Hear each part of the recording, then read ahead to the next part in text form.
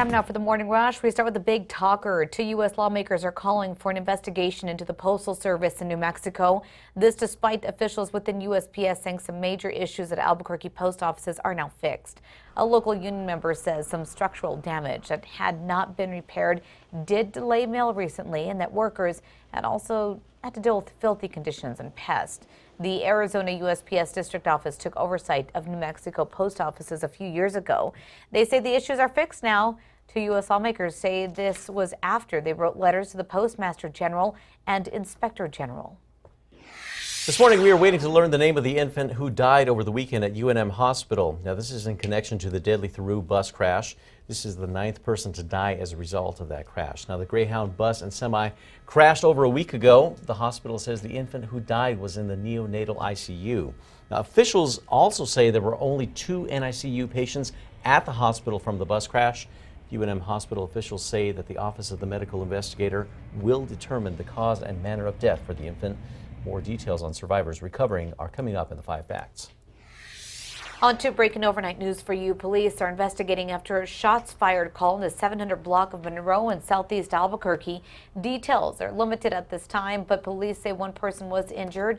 No word on the extent of the injuries or if police have anyone in custody. Kristen. Looking at just a few spot storms over the mountains and eastern side of the state today, this model wants to show us nothing, but it's a very similar setup for tomorrow. A few spotty storms over the higher terrain. Albuquerque hoping for a stray shower coming in today and tomorrow. David? A white Dallas police officer has been arrested on a manslaughter charge for allegedly shooting a black man. This is after she says she mistook the victim's apartment for her own. The Texas Department of Public Safety says Amber Geiger fatally shot 26-year-old Botham Jean on Thursday after her shift. Now, lawyers for Jean's family have been calling for her arrest, claiming she was receiving favorable treatment.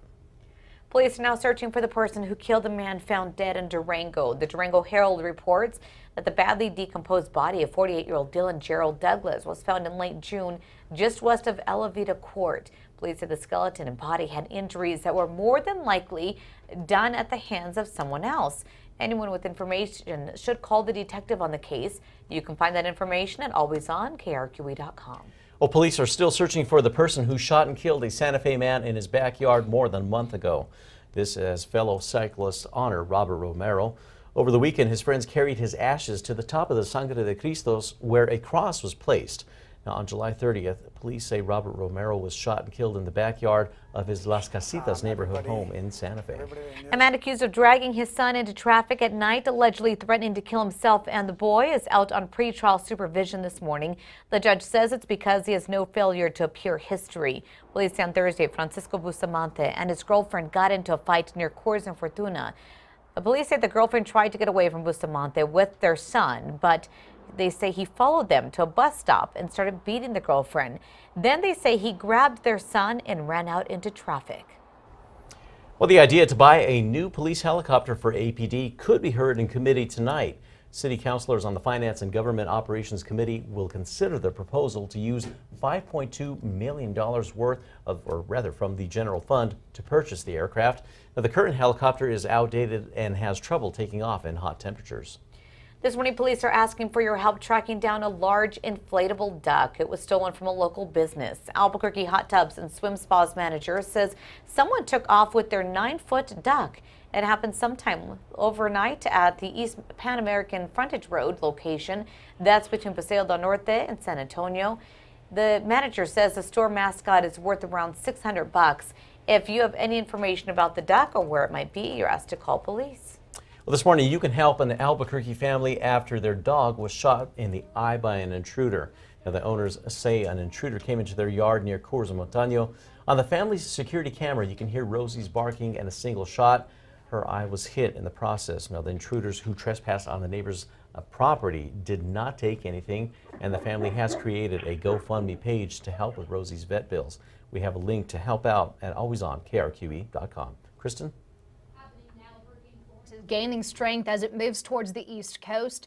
It is expected to strengthen to a Category 4 storm, packing winds of 150 miles per hour. Now, the storm is expected to make landfall later this week, but people are already along the shore filling sandbags and gathering supplies. Both the Carolinas and Virginia are now under states of emergency.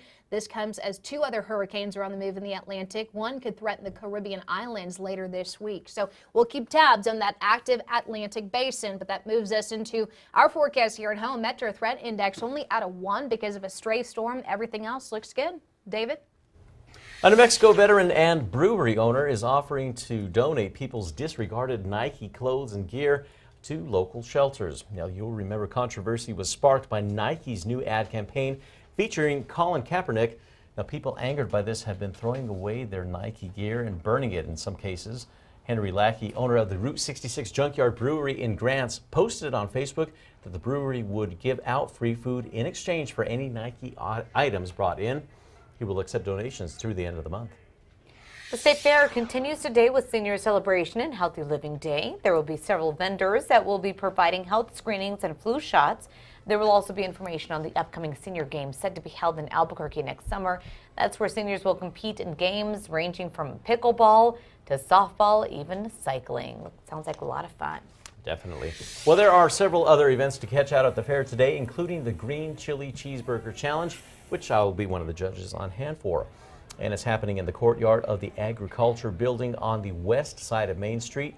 Green chili must be from a New Mexico homegrown location, and the first 100 fairgoers who want to participate in the People's Choice judging will be given a ballot at 2 this afternoon. Winners from that will be announced at 4. Kristen. Time now for a check on traffic. We do have a crash to tell you about this morning. This has the right lane blocked of eastbound Paseo at I-25. Already seeing delays in the area, so give yourself some time this morning. Also, I-40 westbound near Louisiana. Tracker out there and about this morning, and you can see there's a few cars out in front, but no major delays on I-40 at the moment. The horror movie The Nun topped the box office in its first week out. It's estimated The Nun brought in $53.5 million in North American ticket sales, a best for the Conjuring franchise. Crazy Rich Asians second, followed by the R-rated Jennifer Garner revenge movie Peppermint. Even just the one single shot of The Nun terrifies me. I don't think I'm going to be watching this.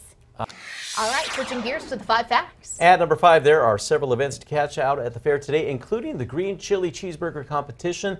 And there will be a panel of judges, including myself, but you have a chance to get in on this too. It's all happening out at the courtyard of the Agriculture Building on the west side of Main Street. The first 100 fairgoers who want to participate in the People's Choice judging will be given a ballot at 2 this afternoon. Ah, that looks delicious.